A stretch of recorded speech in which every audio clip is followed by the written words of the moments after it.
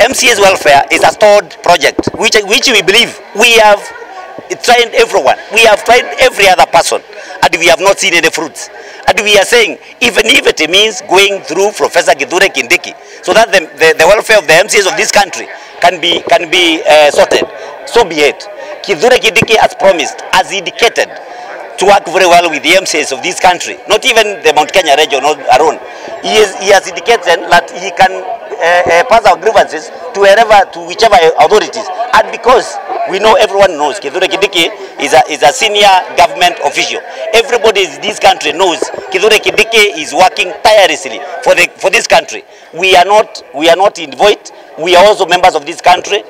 Like he is doing other things for other people, we believe Professor Kindiki, the CS for Interior, can also take as our grievances to wherever they are supposed to be taken. The king, you cannot stop Kindiki. You can't stop him. Why? Because he is putting all the efforts. He is doing his best for this country. And we believe, even as the MCAs, we require his attention, and we believe he will sort us one day, one time. What we need to do, we need to get the audience of other leaders, including, we have sent very many people, including and we have not got results.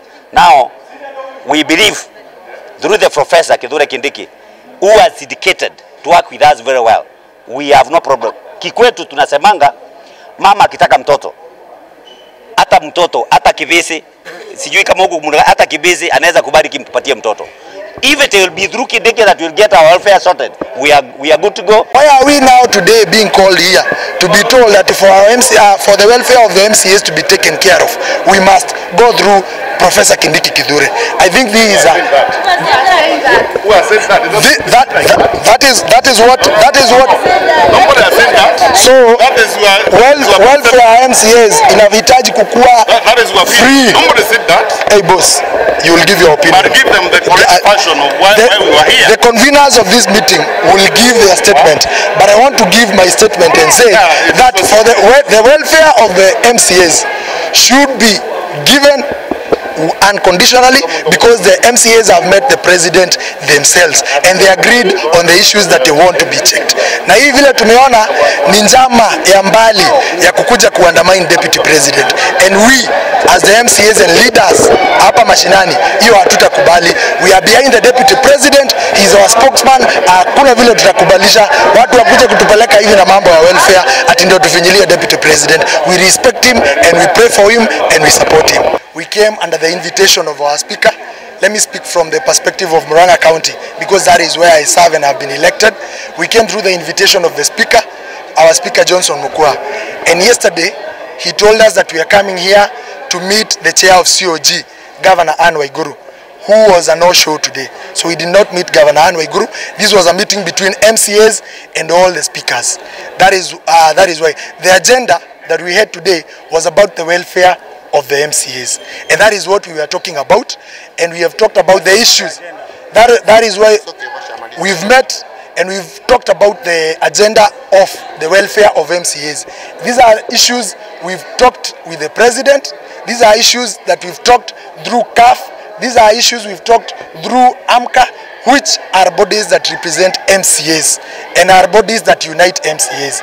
But now today here, we want to say, and I want to say, that whatever is being propagated here is not correct, because it is being indicated that for MCA's welfare to be taken care of, it must go through Professor Kindiki, which is not, which is unjustified, because MCAs should get their welfare without going through any broker, because it is their right. Having pension or any other thing is their right, and they require to be treated equally. We met here as MCAs from this region, but of course, as you know, there have been very many interests of late in this area. We met with our speakers, we met with our members, and the purpose of today's meeting is because I was one of the organizers. While we were meeting here, we have realized most of the development that is being done in our areas, MCAs are not involved. And that is what we wanted to come and discuss. And actually we had requested the CS Interior to join us here, because you know the Ministry of Interior, they are the coordinators of development in this country. But because he got help up in other activities, we met together as MCAs and our speakers, and we have come up with a lot of recommendations, most of which are about the development of our people. You know, when you come here and you start talking about the welfare, our welfare comes after we have addressed the issues of development concerning our people. And our request is for the President, for the CS Interior, for anybody else who is interested to assist MCAs to deliver development for our people in our grassroots areas. We are going to work with such people. And because the CS Interior has indicated he would want to work with MCAs for the realization of development in our grassroots areas, nobody is being forced. But all those MCAs of like minds from the mountain region who would want to work with the government to address the issues of development in our grassroots areas, they are welcome to join this train. And I'm saying this because I sit in the party's neck, and it is the decision of our party's neck, the ruling UDA party, that we bring together all leaders, including and especially the MCAs, because they are the ones in direct contact with our citizenry, with the people at the grassroots, so that we realize the bottom-up economic agenda as envisaged by the President and our party. So, you know, we don't want people to come here and start, we make it like a free-for-all marketplace. This is a meeting that had a concise agenda, and our key agenda was development of our wards in the mountain region. And we are not here to fight anyone. No person, whether the President or the Deputy President or any other person, was discussed. What was the aim of the meeting was discussing how MCAs can partner with the CS in the Ministry of Interior, who is the coordinator. The Interior Ministry is the coordinator of development in the country, so that also our region benefits. So that is it, and that is the official statement. Anything else, someone will tell you. And I speak here now as the chair of the UDMCS caucus, and I have said I'm speaking here on behalf of the organizers. Anyone who will tell you anything else, they are giving their own personal opinion. That's the official position of the meeting. And thank you very much. Thank you. Yes. Tukaambiwa kuna mkutano hapa River in pande ya Murang'a, na tukaambiwa MCAs tukuje sisi wote, na tumefika sisi wote, tulikuwa tumejaa hapa.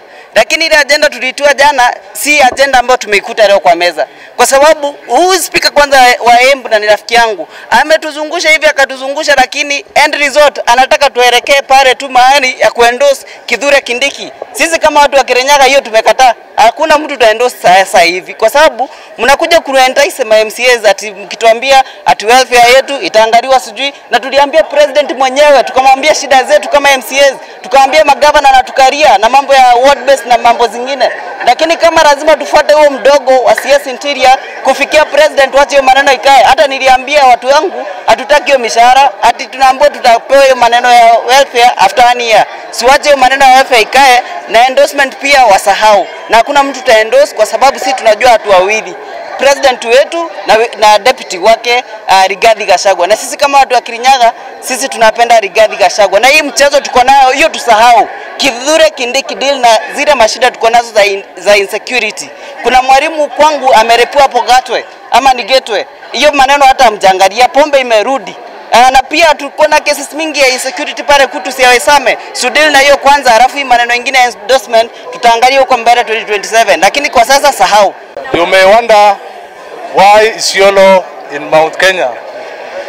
Isiolo, we have officially decided to join Mount Kenya East, and going forward politically we are going to be part of Mount Kenya East, and we have designated Professor Kindiki, the CS for Interior, to channel all our issues going forward. At the national level, we are going to use Professor Kindiki as our point man for any political and national development matters. I'm here with all my MCAs, and all the MCAs back up this, and as also the county government, we have the blessings of the governor to be here. So just know that Isiolo is the new kid on the block. Thank you so much.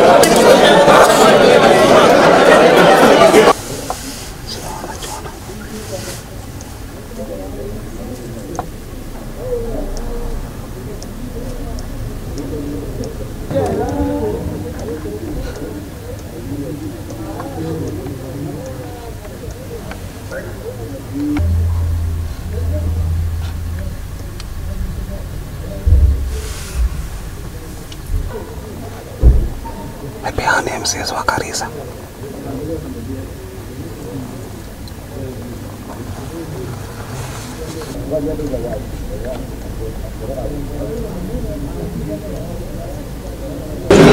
Bado kuna ile juku.